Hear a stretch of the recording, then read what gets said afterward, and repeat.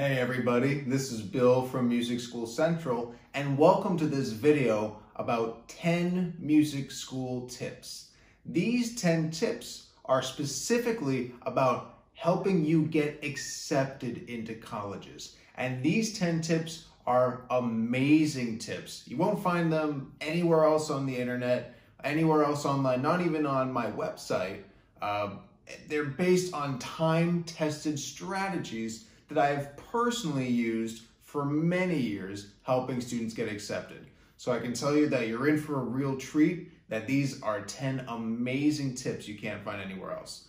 Before we get started, this is actually my first YouTube video ever for this YouTube channel.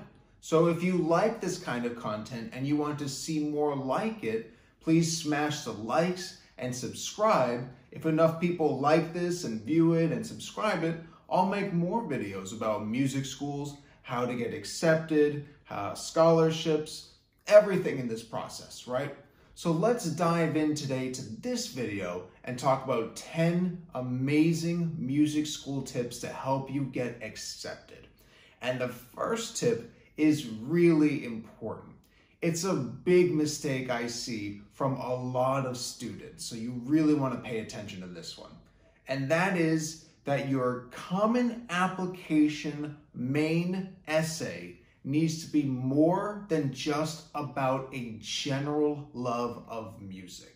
So let me talk more about this. When you do the Common Application for colleges, you're going to be encountered with an essay prompt.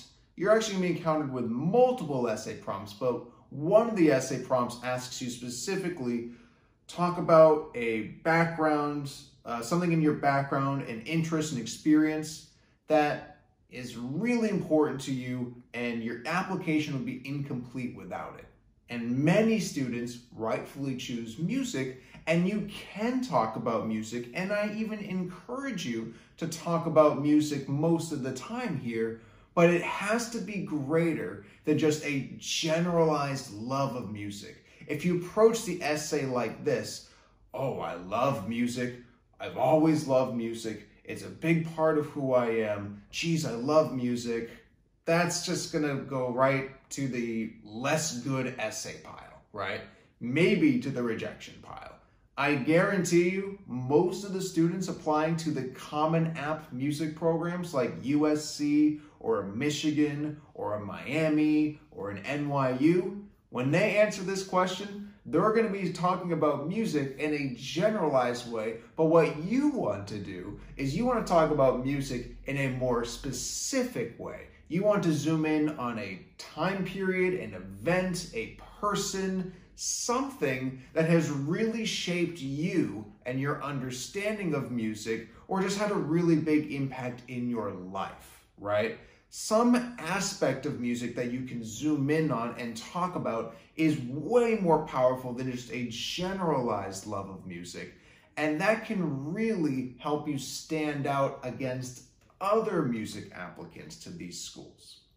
So the second tip I have, and I'm just going to look over to my notes here, is meet professors before you apply. Meeting professors before applying, it's an old time-tested practice, and it's called trial lessons. So in a trial lesson, you sit down with a faculty member one-on-one from a school, and you have a lesson with them, just as if you're having a lesson with your private teacher, except it's a lesson with a college faculty member. And this accomplishes a lot of things. One, it accomplishes for you, maybe this is somebody you like to work with, and you can get a feel for the teacher and the school through the trial lesson. And this is very important as you want to find the right fit school for you. So having a lesson with a faculty member can help you figure out, is this somebody I want to work with? Does their philosophy work well with mine? Do I just feel good around them? That's very important too, to feel good around your teacher. So taking trial lessons can be hugely powerful. Can they help you actually get accepted? Look, most music schools will tell you, because they have to, that they don't help you get accepted, that they're just these objective one-time lessons that don't mean anything, I can tell you that they may help you get accepted. It's not a guarantee for admission, but meeting a faculty member for a trial lesson can be hugely helpful, even if it's not just for getting accepted, but for helping you feel if the school is right for you. Now let's go to the third tip. And the third tip is about your pre-screen recordings and how they should be recorded on landscape mode. So let's back up for a second. Pre-screen recordings are recordings that you send to a school, and it's like your golden ticket to receiving audition invitations to a school. So if you submit a pre-screen recording for a school, if they require it, they then look at your pre-screen and they say, okay, is this somebody who's worthy of a live audition with us? And they take a certain number of people who submitted a pre-screen recording into their program. So when you do your pre-screen recording, if you use your phone, it's gotta be on landscape mode. And when I mean landscape mode, it's the mode like this, as opposed to portrait mode. Portrait mode is when you hold your phone the normal way, like this, right? But if you record your pre-screens like this, it's gonna look weird. It's gonna look not natural for a few reasons. One, if you're playing with other musicians in your recording, such as accompanists, you're not going to see the accompanist if it's not in a wide angle view. And the other thing is that it just looks weird. So if you watch television, your TV is not shaped like this. It's shaped like a rectangle, like a hamburger, right? We're naturally more inclined to watch things, especially for a longer period of time, when they are in the landscape mode. So if you record your pre-screens with a phone, it should be on landscape mode. Now, I have not always recommended recording pre-screens on your phone. You can use professional videography. I've had many students do that successfully. These days, the iPhones are so good that you can get away with doing it on your iPhone if your iPhone or equivalent phone is within the last 3 years or so, right, in terms of when it was made. Because the technology has become amazing on iPhones. So I have had students do both professional videography and iPhones, been successful with both ways. So the fourth tip is be specific in your college interviews. Now let's say you're asked a classic question in your college interview, which is, why are you interested in us? So let's go a little deeper. Let's picture ourselves in a school interview. You're interviewing for Berklee College of Music, based in Boston. Berklee is a school where every student who applies has to do an interview. And you're sitting in Berklee, in Boston, and you are asked, so why are you interested in Berklee? And you look at the interviewer and you say, well, I just love Boston. I think it's an awesome city and I love music here. In their mind, they're going to be saying next, right? Because you don't want to be giving a generic answer to the question of why us. You want to give a specific answer. So let's go back to that same interview. You're interviewing for Berklee. They ask you why us. Maybe you're a pop singer and they ask you why us. You can say Berklee is one of the few undergraduate programs in the US that offers a popular music curriculum.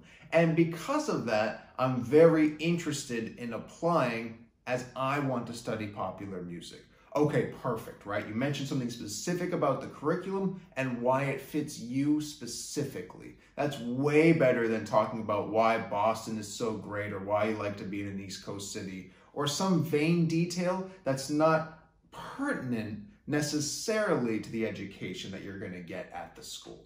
So you want to be specific in your college interviews, especially when they ask you, why are you interested in us? The next tip is understand your artistic choices. You're a performer. Why did you phrase something in a very specific way that you did? And don't tell me because your teacher told you to do that, right? You have to understand why you made an artistic choice. If you're a composer, why did you write that harmony and not any other harmony? If you're a jazz musician, why did you use those chord substitutions versus playing what was on the paper, right? If you are a musical theater artist, what happened in the moment before the monologue you're speaking right now? That concept of the moment before is very important in musical theater. Whatever your instrument, whatever your major, you need to have an understanding of your artistic choices. Whether they're right or wrong, understanding your choices and being intent with them really goes a long way in making your musicianship better. Look, in your auditions, they may not say to you, oh, why did you play measure 7 like that? But they can hear when you make a very specific intention, and it just makes you a better musician when you do that, and your audition is naturally going to be that much better when you have specific intention behind your music.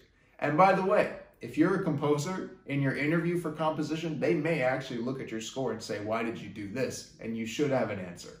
The next one is music theory matters. That's the next tip.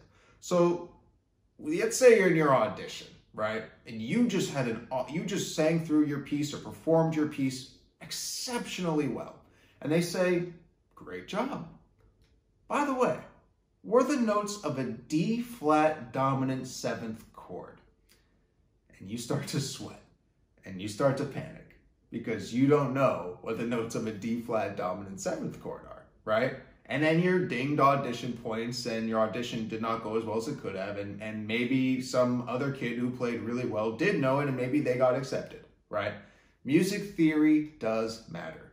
So when you're in your college audition and they say to you, what are the notes of a D flat dominant 7th chord? You should say D flat, F, A flat, and the last note is C flat and not B, right? If you know your music theory, you know that the last note of that chord is C flat and not B, even though it's the same key on the piano, right?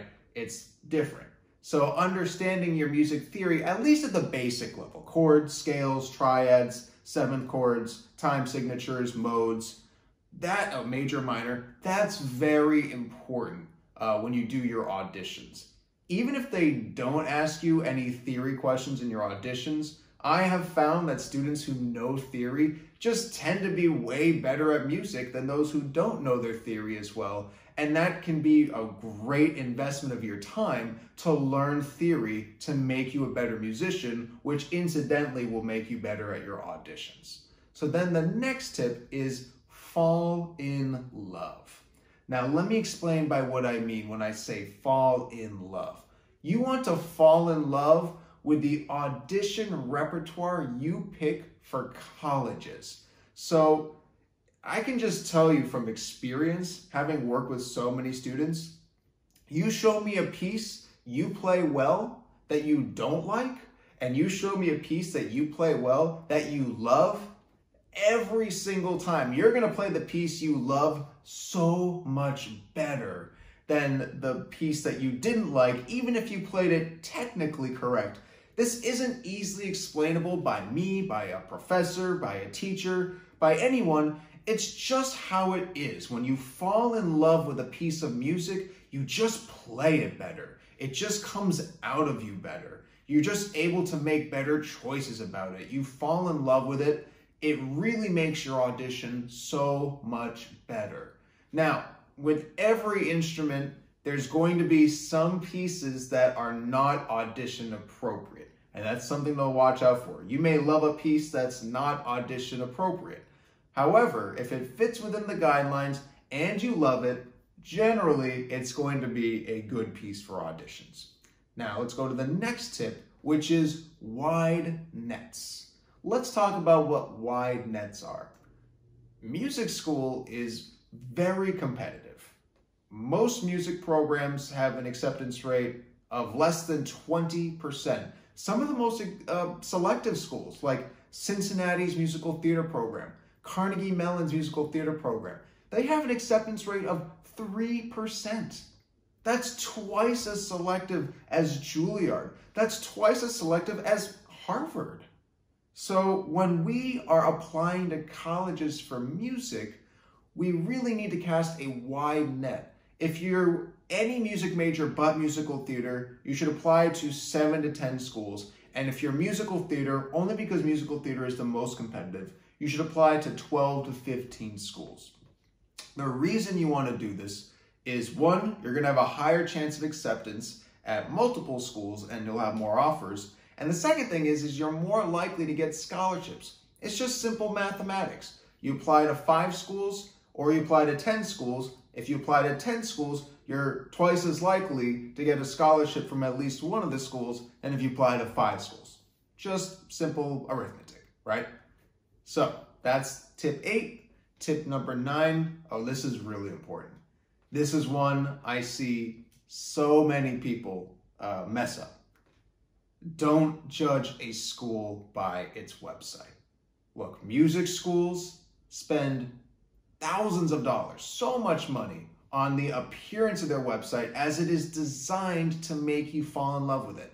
Music schools should spend a lot of money on their websites. They need to present themselves well. It needs to be professional. It needs to be clear. It needs to be, easily, you should be able to navigate it easily, right? The problem is that that's sometimes all a family has in their research process. And just a website does not tell you the story about a school. It doesn't tell you its feeling, its environment, its people, its faculty. It may tell you about the curriculum, but it's not quite the same as going to visit a school and sitting in on a class or a trial lesson. So don't judge a school by its website. They're designed to make you fall in love with it. Rather, the website is just one tool in your arsenal when you're evaluating a school to see if it's the right fit school for you. And that's the most important thing, by the way, is not necessarily getting into the most prestigious school. It's getting into that right fit school for you specifically. So then we go on to the 10th and final tip. You want to approach college admissions holistically. Many people believe that the entire thing that gets you into music schools is auditions or your resume or something like that. Look, those are both really important and they need to be treated with high level of importance, but there's a lot of things that go into getting you accepted. There's your auditions, there's your interviews, there's your essays, there's your common application, there's the supplementary music applications, there's the pre-screen recording, there's your resume or your CV. There's so many things that go into this. There's also, how are you going to plan out your summers before you apply to college or trial lessons? So many things can help you get accepted, and you want to treat everything with a high degree of importance because that's how they're going to be evaluating you. They evaluate you on your audition and they evaluate you on all these other things too. Think about it. If a school is only going to accept 4 flutists in a year, and that's common. That's actually common to only accept a small number of students in a given instrument. And 5 of the students play exceptionally well, but 4 of them interviewed really well, were much more personal, had better resume and essays. Who do you think they're going to pick, right? So it's really bigger than just one thing. It's a holistic approach to getting accepted. Now, that concludes my 10 tips. I hope you enjoyed them. They are extremely valuable tips, and if you implement these, you could do very well in this process. So, before we go, this was my very first YouTube video ever, and if you like this kind of content, please subscribe, please smash the likes. That will tell me that you guys really like this content and that I should make more like it about music schools, acceptances, scholarships, how to get in, how to find your right fit list of schools, all these things that are very important.